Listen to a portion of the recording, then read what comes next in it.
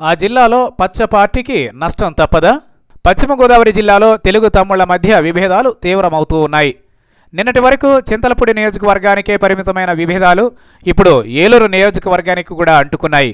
Chintalapudi AMC chairman పదవి కోసం MLA పీతల సుజాత, ఎంపీ మాగంటి బాబుల మధ్య ఉన్న విభేదాలు తీవ్ర రూపం దాల్చిన సంగతి తెలిసిందే. జడ్పీటీసీ, ఎంపీటీసీ సభ్యులు రాజీనామా కూడా చేశారు.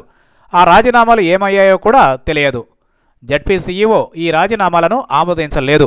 కేవలం అధిష్టానంపై ఒత్తిడి తేవడానికే రాజీనామాల ప్రయోగం చేశారు. పార్టీ హైకమాండ్ కూడా రాజీనామాలపై సీరియస్ అయింది. రాజీనామా చేస్తే మీ డిమాండ్లకు తలొగ్గేది లేదని చెప్పడంతో వారు రాజీనామాలపై వెనక్కి తగ్గారు. చింతలపూడి ఏఎంసీ చైర్మన్ పదవి ఇంకా భర్తీ కాలేదు.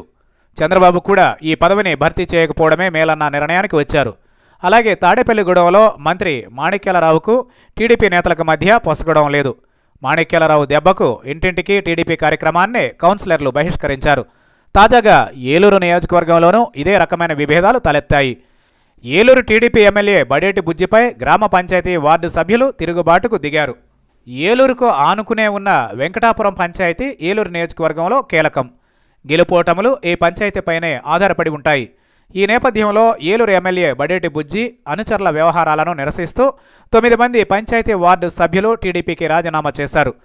దిందులూరు ఎమ్మెల్యే చింతమనేని ప్రభాకర్ హత్యకు కుట్ర పన్నిన కేసులో ప్రధాన నిందితుడైన టీడీపీ నేత రెడ్డి అప్పలనాయుడు హస్తం ఈ రాజీనామాల వెనుక ఉన్నట్లు తెలుస్తోంది. చింతమనేని ప్రభాకర్ హత్య కేసులో కుట్ర బయటపడిన వెంటనే రెడ్డి అప్పలనాయుడుని పార్టీ నుంచి సస్పెండ్ చేశారు.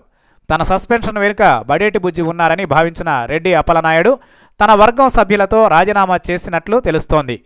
గత ఎన్నికల్లో పశ్చిమ గోదావరి జిల్లాలో క్లీన్ స్వీప్ చేసిన టీడీపీ ఇప్పుడు కష్టాల్లో పడినట్లయింది.